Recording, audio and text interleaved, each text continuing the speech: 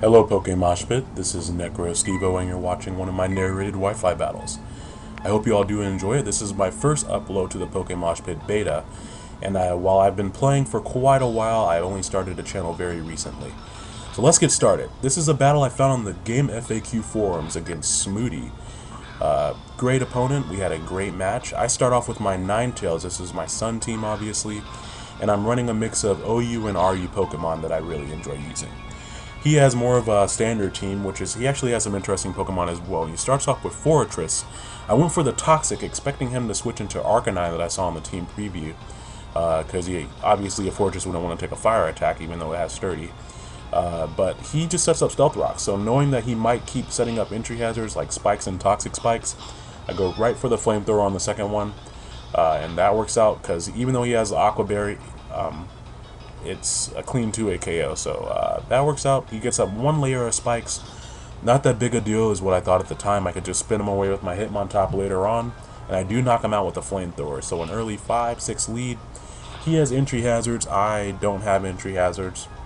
We're going to keep rolling on, no pun intended. So his next Pokemon is Sam Fisher, the Tentacruel, and he brings this out. I wasn't really sure what to expect of it. Since he started setting up with the first one, I figured maybe Toxic Spikes. So I went out to Cresselia to start setting up dual screens. This is a light clay, max defense, max HP Cresselia. And it took quite a while to get because I completely breed and EV train all my Pokemon. So I had to trade a lot on the GTS until I got one with a decent nature.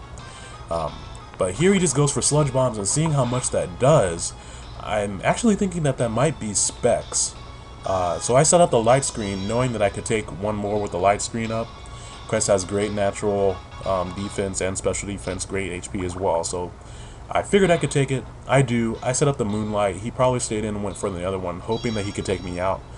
But since I have the Sunny Day up, that's going to heal a lot of my HP, which is fantastic. In Japan, the Sunny Day is actually called Clear Skies, which is why Moonlight heals HP as well, because it's not really a sunny day, it's just that the skies are clear. So there's a little poke effect for you. He brings out his Arcanine, and I set up a Reflect on this turn that he brings it in, because I was expecting him to switch out to something more physical, although I didn't know what, per se. I saw on the team preview that he had a Dusknoir. I was actually expecting that to come in right there. But I went for the Toxic on the Arcanine, knowing that Intimidate normally means that it's bulky. I didn't get a chance to see leftovers or anything, but he brings out Dusknoir as I go for the Toxic, which that's great.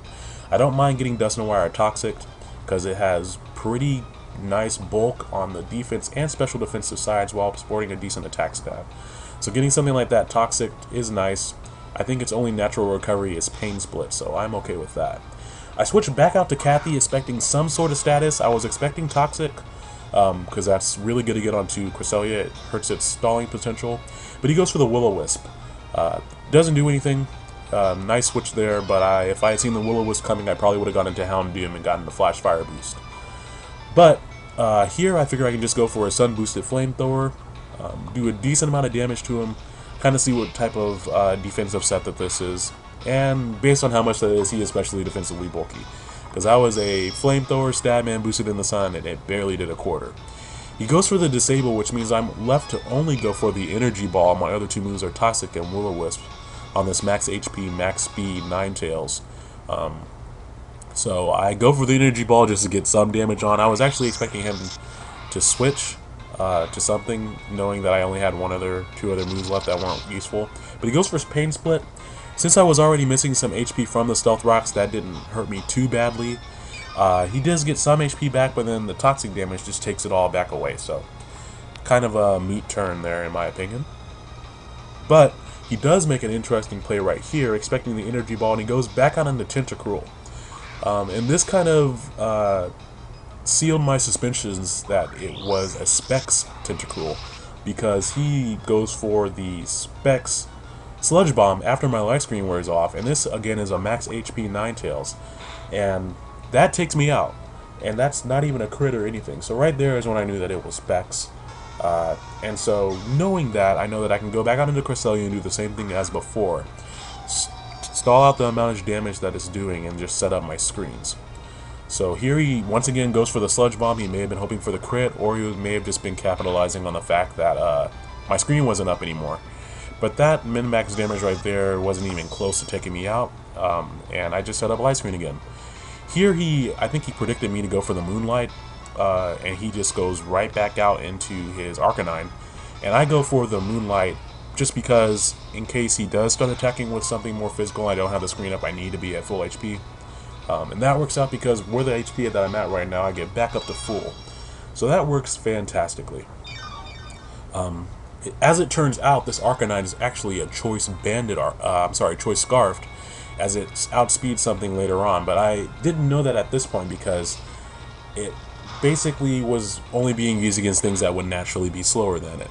So he goes for the Flare Blitz right there, and I think I also didn't realize that it was Choice Scarf because of the amount of damage that did. I may have thought, I think I thought that it was banded at the time, to be honest. But I also forgot about the Sun, because as a Flare Blitz boosted in the Sun, it's going to do about the same. It's going to do the same amount as a Choice Banded one. None of the Sun. So with them Toxic, he's going to be taking great recoil damage and nice steady damage there from both the Toxic and the Flare Blitz recoil. And I bring in Naughty Dog the Houndoom to get the Flash Fire boost. That works out nicely because this right here showed me that he was choiced into it, although I still didn't know that it was banded or scarfed. But I figured he might actually go out into something new, so I went for the Dark Gem boosted Dark Pulse. Here he just fodders his Dusknoir, which kind of was a waste of my Dark Gem, but it works out alright. I guess he was expecting maybe I don't know what he was expecting actually. A fire attack he could have just stayed in. Oh well. I'm able to take out the Dusknoir. The other moves on this Houndoom are Nasty Pot, Solar Beam, and Flamethrower.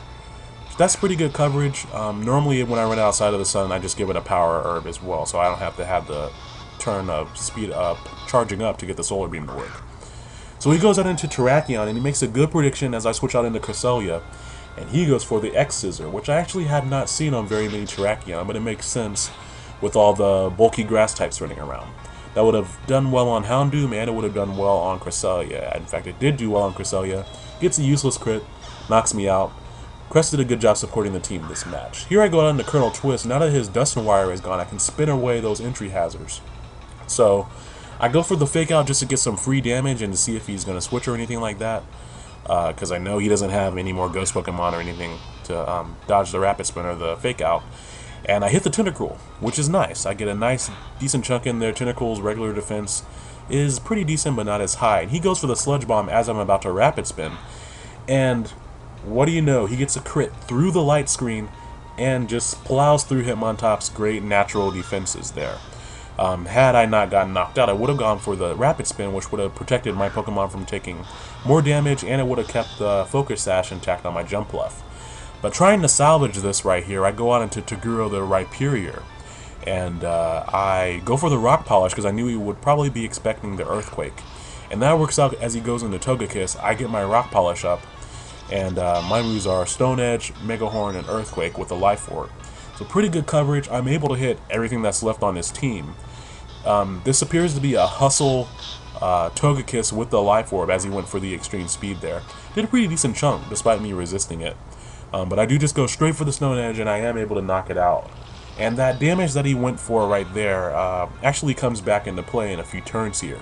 It was pretty smart for him to go ahead and get in the damage that he could, even though it was resisted. So the Togekiss goes down, I lose a little bit of Life Orb recoil, sitting comfortably at half of my HP. He sends back out the Arcanine, and here is where I confirm that it is Choice Scarfed. Because the Intimidate goes off, lowering my attack, obviously. Still have pretty decent attack, even though it's been cut, and he goes for the Close Combat, outspeeding my Rhyperior. Had he not been Scarfed, I would have easily taken him out, but even though he goes for the super effective move, Solid Rock saves me right there. Left with 43 HP, which is enough to take out the Arcanine with the Earthquake. Especially due to the, even if he had barely lived, Toxic probably would have killed him. And then after that, it allows me to force him into whatever Pokemon he's switching into. He goes back out into Terrakion here, and he only has one move for this situation, and that move is a priority move called Quick Attack. So even though I resist it, and Rhyperior is such a beast, 6 HP is not that hard to take care of. So I do get knocked out there, and that's where that Hustle boosted and the entry hazards that I failed to spin away earlier came into play. Here's where the failed Rapid Spin also comes into play as my Focus Sash breaks. Now I expected him to switch to Tentacruel to take the Sleep Powder. because that's what I had to do to win. But I don't think he realized that my Houndoom had Solar Beam. I don't think most Houndooms carry Solar Beam. So I planned to put the Tentacruel to sleep, switch out to my Houndoom, and then as he switched back into Terrakion, probably expecting the Dark move, because I obviously wasn't go for the Fire move, I would hit him with the Solar Beam and knock him out, and then his last Pokemon remaining would be the Tentacruel, who, having his sleep turns reset, had to sleep one more turn. So I come back out with my Naughty Dog, take the entry hazards. He is fast asleep as I switch in, and he swaps out just like I planned. He brings back out the Terrakion, and I click Solar Beam, and at this point I'm celebrating, fist pumps in the air, excitement coursing through my veins. You know, at this point you think Solar Beam coming from Houndoom, that's gonna wipe out pretty much anything. But he lives. He lives somehow, min-max damage modifier. Just unfortunate. But he lives with 6 HP, which is really, really unfortunate. Had I chosen maybe any other item, you know, Wise Glasses even, Expert Belt, I would have knocked him out. But I went for Dark Gem just because I wanted to test it out for this battle. And he takes me out with a Quick Attack. So I go back out on the Stay Puff. This Stay Puff Jump Puff, hey, that should be a Marshmallow Band. Stay Puff Jump Puff. Anyways, it has max HP and max speed, so I am able to take the Quick Attack that he throws at me there. And I knock him out with a U-turn, which is payback for knocking out Houndoom when you should be, that Terrakion should have been dead. And all he has left is a Sleeping Tentacruel. Unfortunately, my only other moves are Encore, U-turn, Sleep Powder, and Leech Seed, which means if I use Leech Seed, I'm going to die from the Liquid Ooze that he might have. He could have Clear Body, doubtful, so I was afraid to go for it, but I figured he'd wake up anyway, so he does eventually wake up and take me out, unfortunately. But thank you for watching today's battle. If you enjoyed the battle, please like. Please check out my channel for more battles. Again, I completely breed and EV train. Everything completely legitimately, just because I enjoy that aspect of the battle, not to talk down anyone who, you know, Pokesabs or Pokegems. But thank you, MoshPit, for uploading this on the channel, and I hope you all enjoyed it. Have a great day, and I will see you all later.